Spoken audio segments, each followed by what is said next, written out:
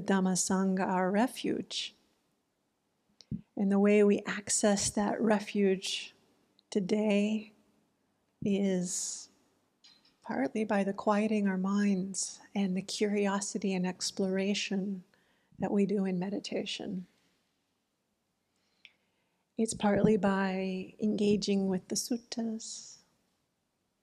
It's partly by our sila, our ethical conduct. It's partly by, or wholly by, our kalyanamita, our good friends in the Dhamma. So bringing all of those into this space with us, our history, our lineage, back to the Buddha. The space that we're in today, the land that we're on, the peoples who made this land a viable place for us to live, who caretook the land before any of us were here on it. I don't know the tribes of this particular area of Capitol Hill, probably the Seattle tribe, I would guess, and others as well. And then all of the peoples who have lived here. The St. Mark's Cathedral, I think, is still part of this building, Skinner. For Clear Mountain, who they're on retreat elsewhere, but they make it possible for us to be here. Our parents, our ancestors.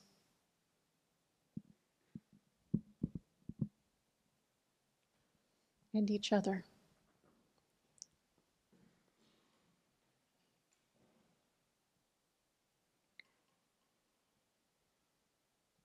And coming from this heritage, this rich heritage, we also bring our habits, our tendencies, our cultural upbringing, our family upbringing, our dispositions.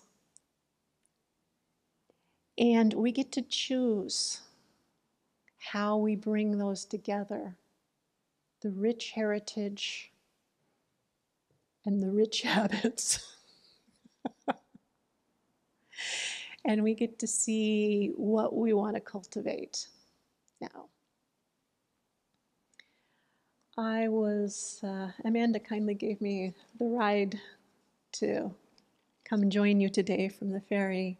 And I was saying how I'm not really preparing for these as like a Dhamma talk where I have an outline and the topics I'm going to cover. It's much more what's going to emerge. And sometimes it really looks like a mind map, and sometimes it's a bunch of squiggles. Let's see, I was here last time and I had my not slacking off, relax.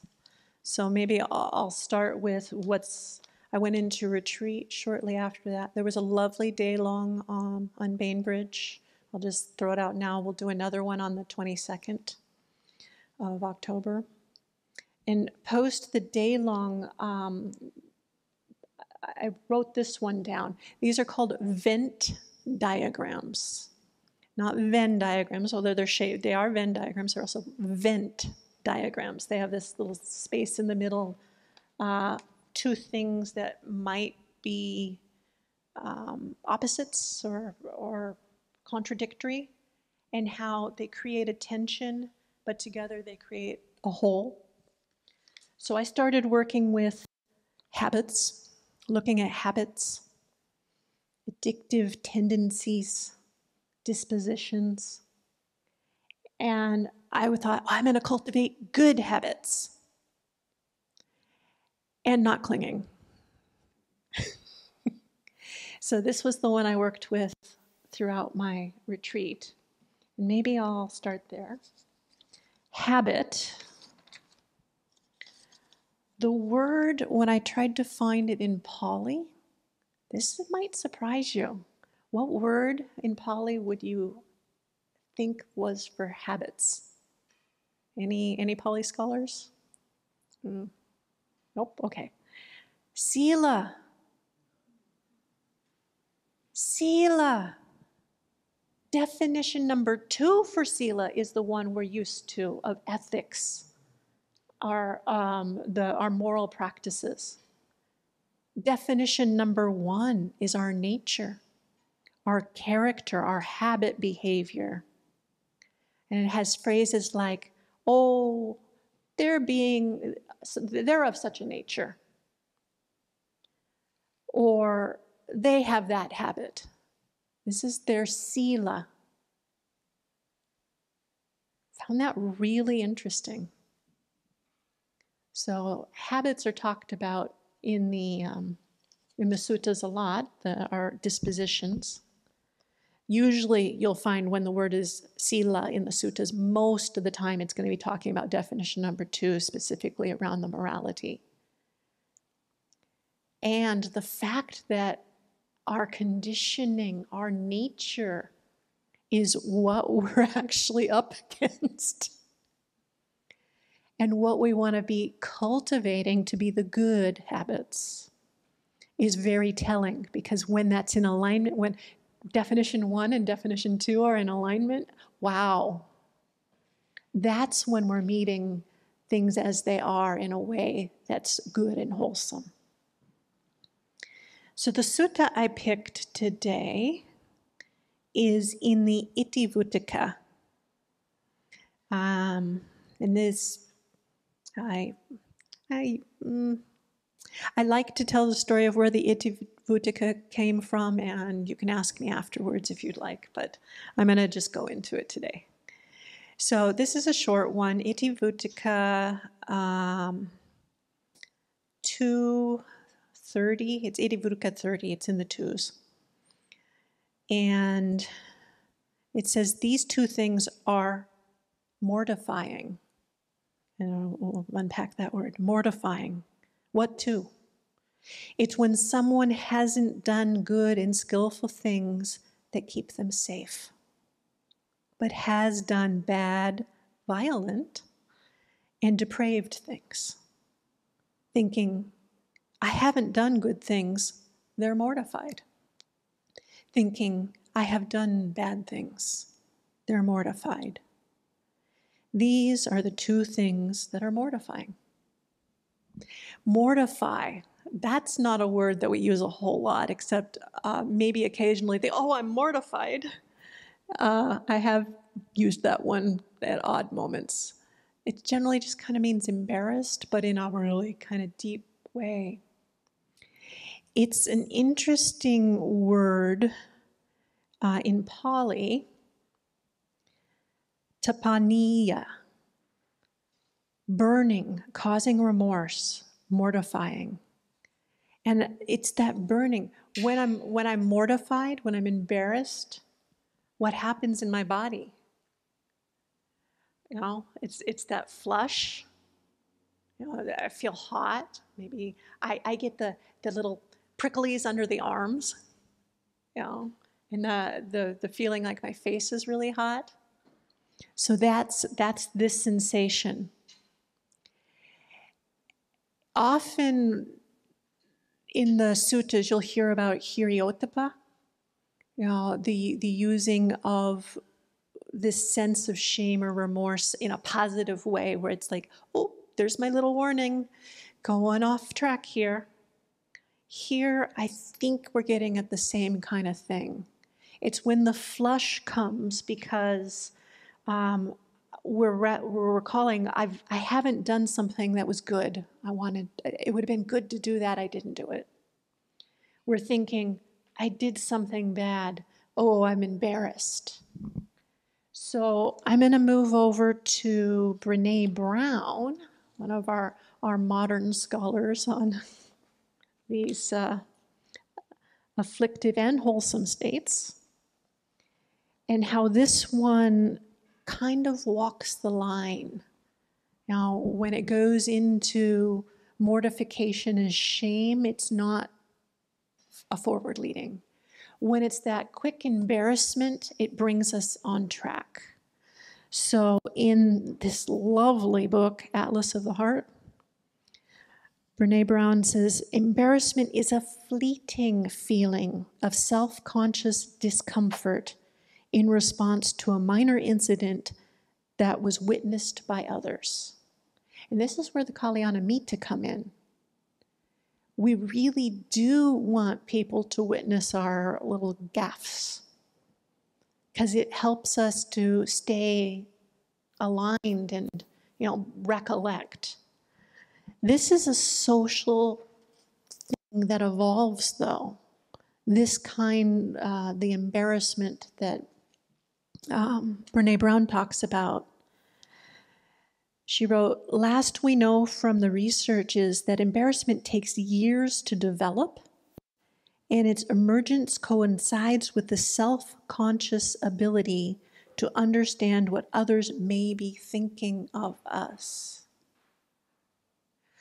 I'm curious, and I hope maybe we could bring it up.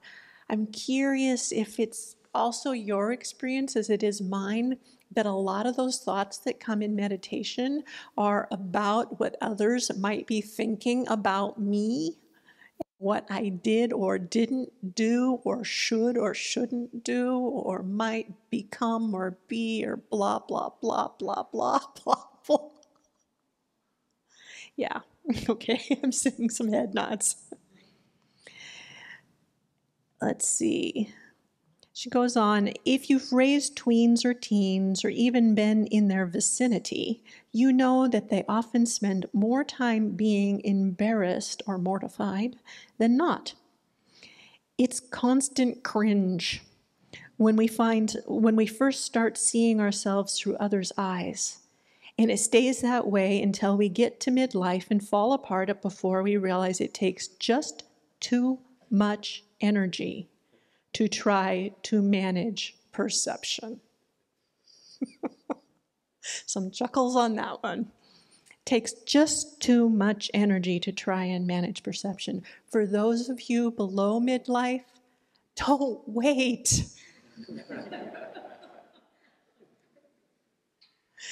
This construct of managing perception, it's that identity making.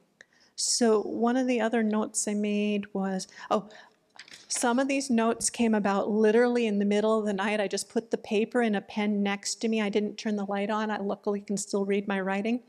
I kind of vaguely had a sense of where I had written, so it's this kind of sharing. It's in the meditation we felt what was arising, not identified with it. And it's the same thing when there's that spark of oops, to feel it, oops, and then, I'm not sure where it is.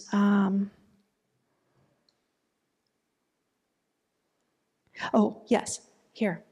Embarrassment does not persist for long periods of time, lasting only a few minutes. And I would say if you're a practitioner, a fraction of a second maybe even, instead of hours or days. A point nicely illustrated by the unique oops, no, that's the blush part. When we feel embarrassed, we feel exposed, flustered, and clumsy. But we tend to respond to our embarrassment in non-threatening ways, like using humor, saying we're sorry, or sometimes just moving on.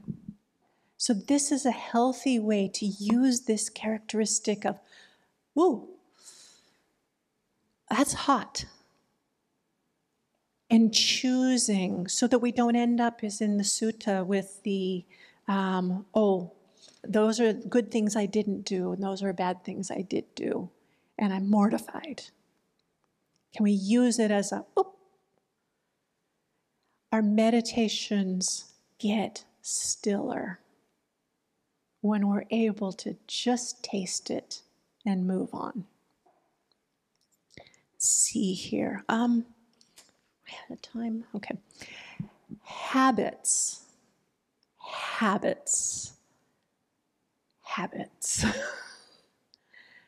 addictions, predispositions, tendencies. Some of them wholesome, for sure. The good habits we're cultivating.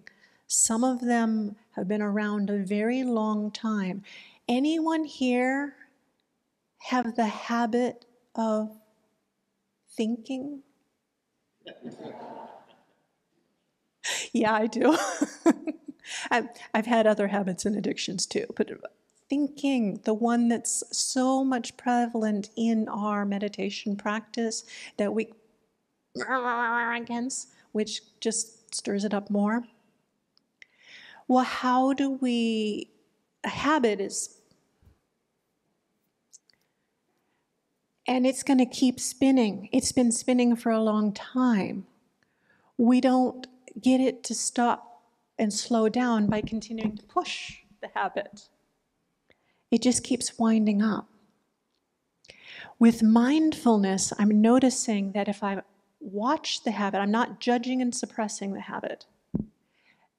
I'm not talking about, now when I've been in serious addiction, I need to do some restraining effort work. But when I'm just watching a habit that is not endangering me at this moment or endangering others, and I watch it, my mindfulness, it's like putting, trying to think, let's just say the merry-go-round in the play yard. I don't know if they still have those, but the merry-go-round in the play yard. And you push it. Well, if you put your hand out and it slaps against the hand, you're not grabbing it and like wrenching your shoulder out. If you put your hand down and it just kind of, that friction slows it down. It slows the habit down. And I'm thinking that's what our mindfulness is doing. It's the friction that slows our habits down because we become aware of them. And so I'd like to, what I'm playing with, all of this is the exploration that's present for me now. I'm playing with mortification, momentary mortification. Momentary mortification being that impetus for the mindfulness that helps me slow the habit down, and then it begins to unwind. And what it unwinds into is that stillness, that safety, that spaciousness. What I'm noticing is by just giving it that attention, as it's sort of like probably a terrible analogy, but I've seen pictures of those roulette wheels. And the little thing that and so it slows it down. I guess the game would probably go on a long time if they didn't have that. That game's called Samsara. So one thing I'm going to bring in, and then let's open it up, is how do we meet this? How do we do the attention and the slowing down so that we're holding a habit in such a way that we can see it and it can unwind? And there are times where you see it and it's like, poof, not doing that anymore. And there are some occasions where that is so strong, it's done. And there are occasions where you think it's so strong that it's done, and it's not. It comes around again. But you did slow it down a little bit. So there's another section in here where Brene Brown cites Kristen Neff, who's also a fantastic scholar and practitioner around understanding compassion, self-compassion in particular, and that it has 3 elements. And I'll name the 3, but we'll focus on the mindfulness one. The 3 are self-kindness, common humanity, it's not just me, and mindfulness. And so I'm talking about the mindfulness aspect, but please, there's like a questionnaire online. You can go get your self-compassion score. Don't beat yourself up when you get it, please. So, and it's at, I think it's selfcompassion.com. You can ask me afterwards if we can look it up in here. So the mindfulness, I just wanted to read the definition here.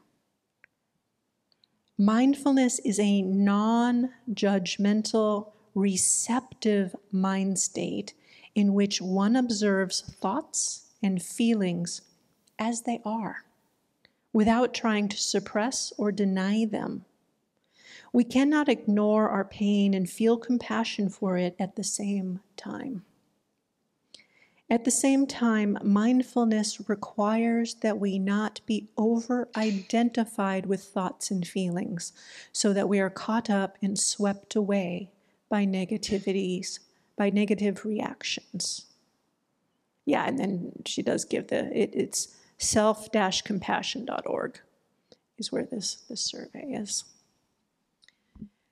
And I think that the characteristics that she calls out in that survey of, now, are we being kind to ourselves or are we being judgmental? Are we looking at the common humanity of the lived experience, or are we isolating? Are we being mindful, or are we, the opposite she gives? Over-identification. I thought that was brilliant. The opposite of mindfulness is not dissociated or unattentive. She's pairing it with over-identification, the getting sticky with. So I'd like to open it up and see if either from our meditation or this discussion or anything else, we've got a fairly small group that we can go into. What does this feel like? What are you feeling now? Did anything shift? Have you seen something from these words, how they impact, and what you might do with it? How might you play with this? So please, let's open it up. And we do have one person online. You're also welcome to share in this exploration.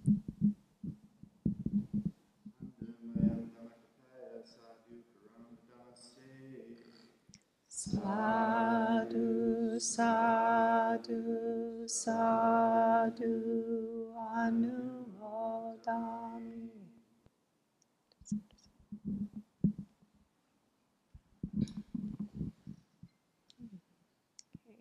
There's a roving mic. Who's got a hand to? Okay, great. Just because I'm not shy. I thank you for your talk and also for looping in Brene Brown. I love that book, especially the last chapter. I don't know. We should talk about it. But I've been thinking a lot about that feeling of mortification as related to karma, like as something that's kind of, there's a nagging feeling of embarrassment that's quick and there's observational, but that is also trying to say, like, they're out of line. I was just wondering, does that track with you, or am I? Yeah, so I'm hearing maybe that it's alerting you of an alignment issue. Yes. Yeah, I think that's a really good way to put it. And I don't know, what if we carry the analogy a little further?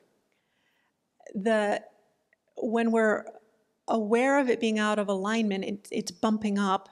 Okay, the dukkha is actually literally a word for a wheel that's out of alignment, the hub of the wheel that's out of alignment, and the friction that's there. So if we can attend to it with mindfulness and not with identification, it's the unfolding of karma, and now it has consequences. We're just aware of the circumstances of being human or being a being. Then we don't get road rash. But if I keep the application of, oh, I'm mortified, I'm so bad, I'm so embarrassed, well, this is awful, I'm a dreadful being, I can't believe that, I've got a pretty bad rash developing. And that, I would say, is erring into the unwholesome. Whereas that initial awareness, I'm out of alignment. And just without identification, I'm out of alignment. What might I want to do about that? Is that okay? All right. Anyone want to take that analogy further or pull in another one?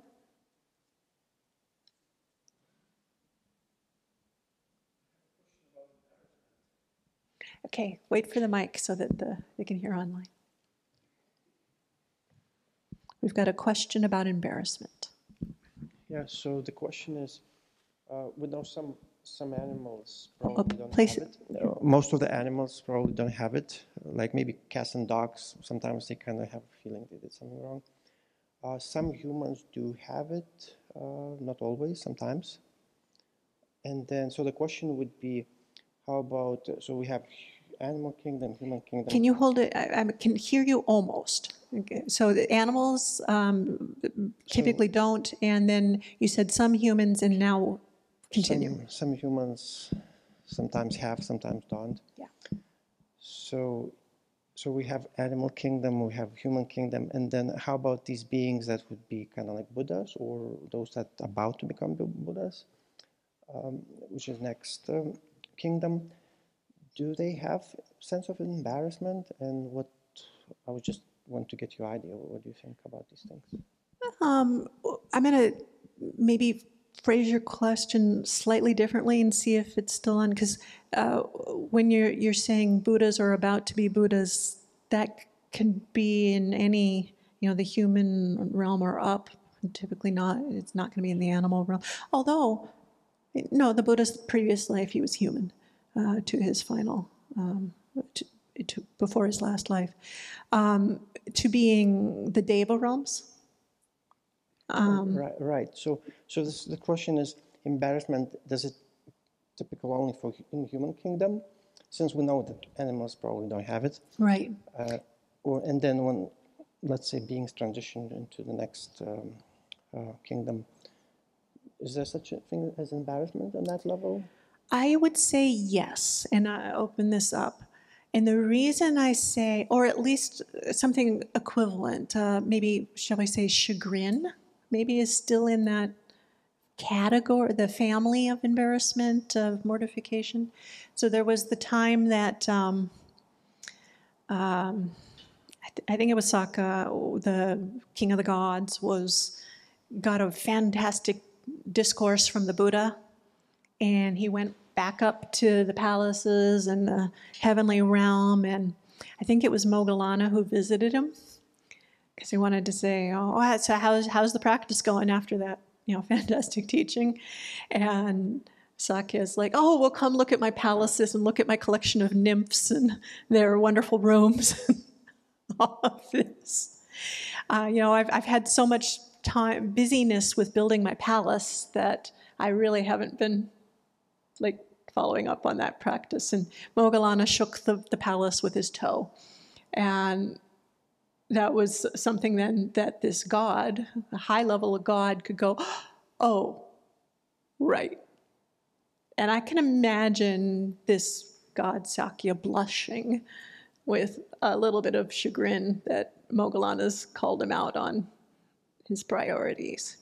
So yes, there are times that the devas, particularly when they've been interacting with the Buddha, will show signs of embarrassment. And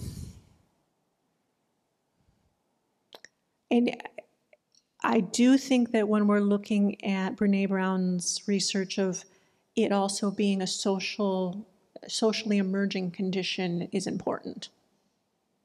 So this is where the quality of your friends matter, the ones where you can feel that little bit of burn with, I have another bhikkhuni who we're doing the exercise of, I'd said, I kind of go down the rabbit hole. You know, on the internet, I'll go down the rabbit hole. And it's not the activity that, it's not a habit that is healthy leading from my monastic life in general. And so I own that. I'm like, oh, and I'll acknowledge it. And so that cue can be something that is a social construct that helps me to acknowledge it. Then I'll just pull this in. I might be veering here, but then what I'm doing is I noticed the other day, there's this math game website, math puzzles. And I can get my hit by going and vegging out with a puzzle. I watched the other day when I was feeling that I want to distract from this. I watched opening the website.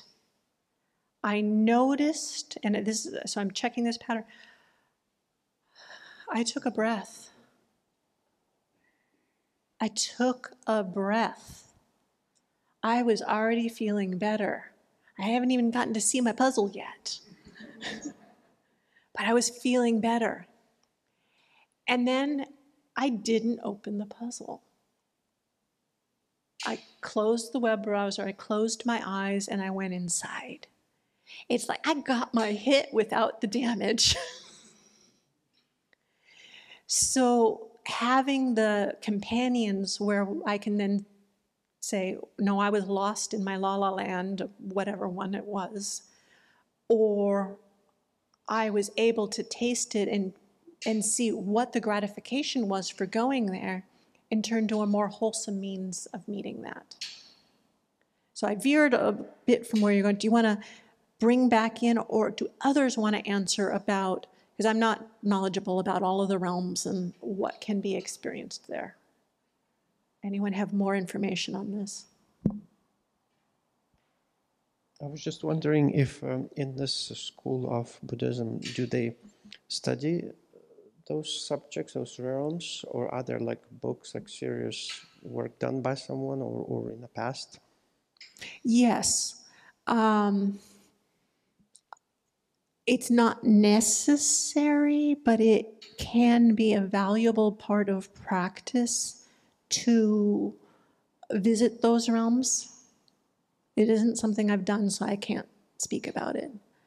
To visit those realms and see to sense, to feel what it is to be in those realms and what are the characteristics arising, passing, all of that the characteristics apply there too. So it can be beneficial to, through meditation practice, have the mind be subtle enough to be able to visit those realms and experience them.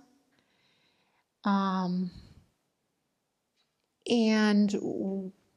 I have not read it, I've only glossed it, but it seems a very good source is Ajahn Punadamo's book on Buddhist cosmology. I think will give you a lot more information about the realms. And one of these days I will pick it up, but it's not near the top on my reading list right now.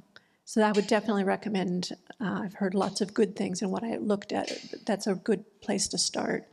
Also, the Chronicles of the Buddha can be very interesting. It goes through past Buddhas, not just Shakyamuni Buddhas, experiences in lives. Thank you. Yeah.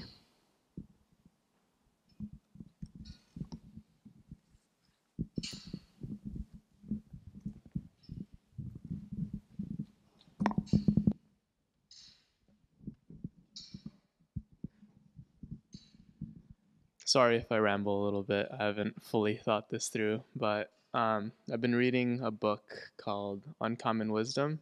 I forgot the author. It's Ajahn Pan. I don't remember. But more so than that, I've been thinking about like the ideas of Panya, or like wisdom, and like the development of right view, and I wanted to get more your thoughts on that. Like I had a realization that I don't think like you can typically control the views that you hold. It's like the views that you hold, the beliefs that you have are just based on the experiences that you've lived so far and the evidence you've gathered to like solidify a view. So it's like once you have a view, it's like to hold it lightly, to not have an attachment to it, allows you to change that view.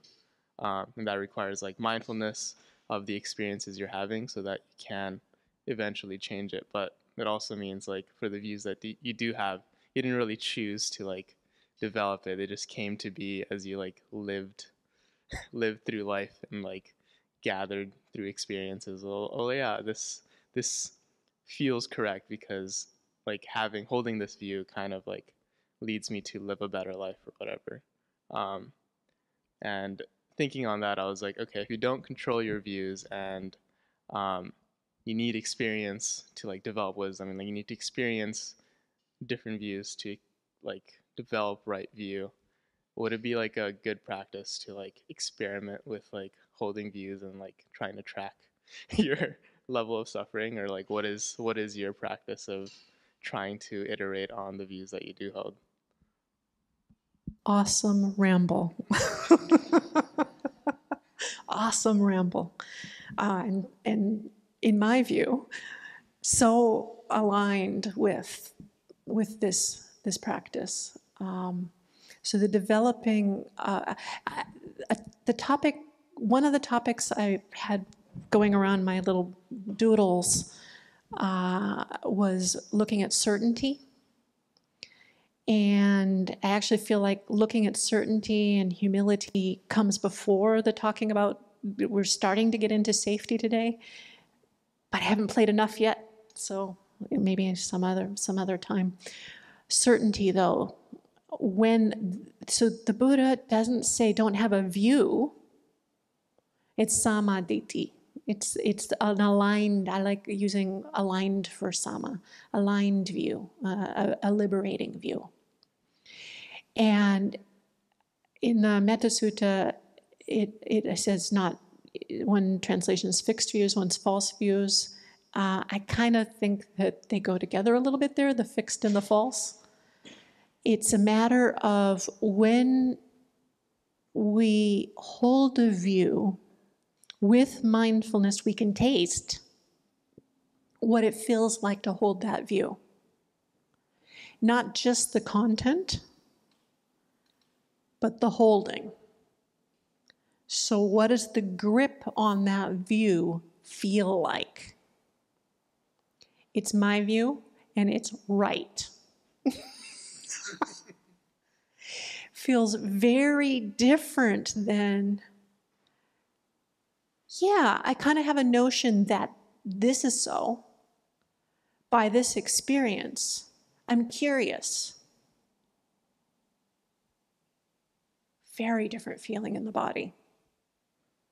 Very different opening for possibility and exploration and growth. So both what view am I holding and how does it impact me? And even more so, how am I holding? And what does it feel like? And also look at the impact. When I have this view and express it, when I express it part, you also have the whole flavoring of how are you embodied at that moment. So that's your whole body language and tone and all that, isn't there? But if let's just say you wrote it down and they read it hours after the paper had off-gassed from whatever you've been feeling. If you fix that view and put it out there, look at the impact of that view on others. Is it wholesome? Is it healthy? Is it liberating? So that's where the content aspect of it begins to matter. And that's where the sila in both definitions, my ethics, my morals, how I'm acting in the world, and my disposition, my habits, my energies, my karma unfolding matter. So yeah, how are you engaging in this exploration? What is your methodology? Mine is mostly like journaling. Journaling about the views that I hold, and then the reflection is reading back previous entries as I go back. I've been like journaling for years, so it's pretty easy to see how much I've changed or my life has changed, and then I write about like the current views I hold, or like my understanding of morality, my understanding of like what it means, like what actions I should take to develop happiness, and then progress is like how fulfilled and how satisfied, how content, how happy I am right now. And then I iterate based on like the stuff I read, the stuff I think about. I think the hardest part is like holding the mindfulness when other people express their views that I don't agree with at the moment. Because like I think for me it's like to understand, you need to stand under, you need to have humility to like try to like hold their view while not like hold their view to see how they expressed it, and then to see if it actually works. And then like the hardest part is changing like the things that I feel like concretely do make my life better, but maybe is not like the optimal way to do it, if that makes sense. Very much so. I didn't bring my notes on the certainty, and humility was the other word that I was exploring.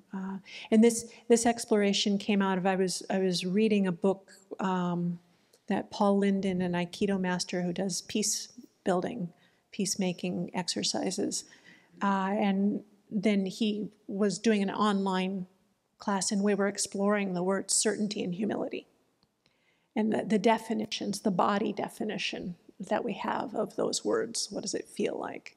So it sounds like that's coming out in your journaling, is what is it to have a certainty, and what kind of certainty is it? And is there a humility around it, that there's space for others to have views that I can be curious about and not uptight about or tight about? I'm curious if others have other modalities they use to do this kind of this right view, the first of the Eightfold Path exploration, or to go off on the definitions of certainty and humility, or anywhere else you want to go.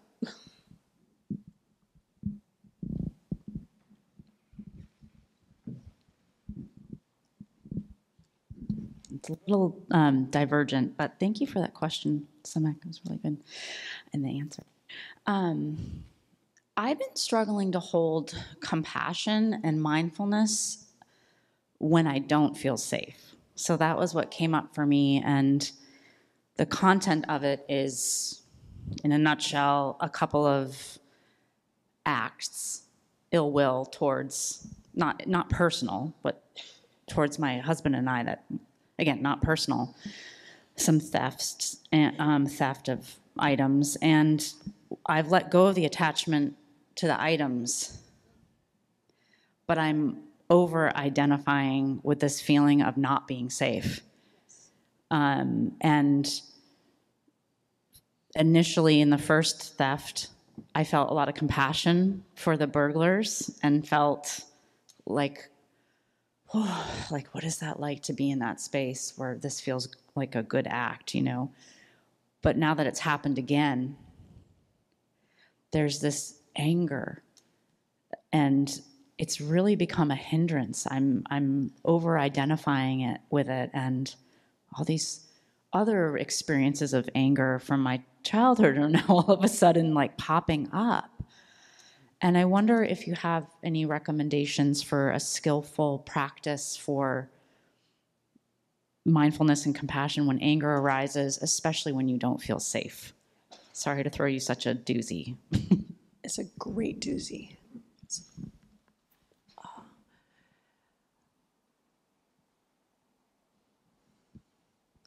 One of the things I hadn't really brought up was the value of being safe enough. We touched on it a little bit in the guided meditation about, looking around the space, the people we're with at this moment, the conditions we have right now, safe enough to be vulnerable and open and curious. I want to thank all of you for being part of it. This Vasa, this 3-month period I've got right now, I feel so safe. I feel so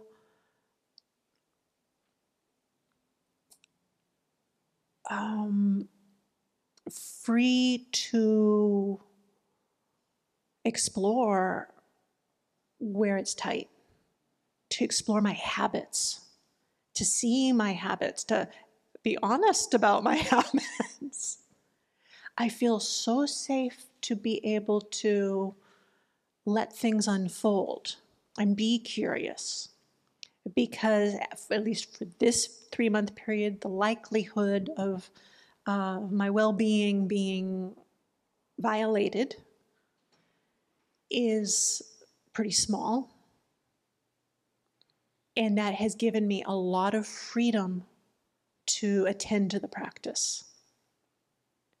So I was musing in a group last week about social justice and about that sense of safety, and how having that sense of safety made it possible for me to show up and acknowledge and be with and explore and be a better person. It helps me to have the space to notice my history with anger or with self-belittlement or with, pick yours, doubting, fear, so many things. It makes it possible. What if we could have that gift for everyone? What if there were safety in the world, that it was safe to explore ethics? It was safe to explore holding the precepts because we didn't feel the need to violate them, to take someone else's property, or to harm them or speak against them, because we had enough. So it's a little tangential, but it's a start into how to work into this space. Safety matters. And it's a gift. When we are practicing the precepts, we're giving that gift to everyone around us. We're safe to be around. So you've experienced twice someone breaking the precepts and the impact that has on your well-being. Eventually, as the Mangala Sutta says, we get to a space where every place is safe. That doesn't mean theft doesn't happen. It means that our hearts are not moved out of the vector of compassion, because our practice is so stable and so assured, and we are not identified with. You noted several really important factors there, where you could have the sense of compassion, and then when it became, here it is with me again, this is not right, this is not safe, that coming into it, it changes the flavor. It changes the flavor of it. And it moves us off that stable, safe refuge. So one thing is to do the internal aspect of, where have I not felt safe? This is touching that raw space over lifetimes. Because this world's messed up. It's messed up. And it's been messed up for a long time. And we're not fixing it. We can build more spaces of safety and compassion and goodness and enoughness for more people and for ourselves. But we're not fixing it. So I wonder if that's enough to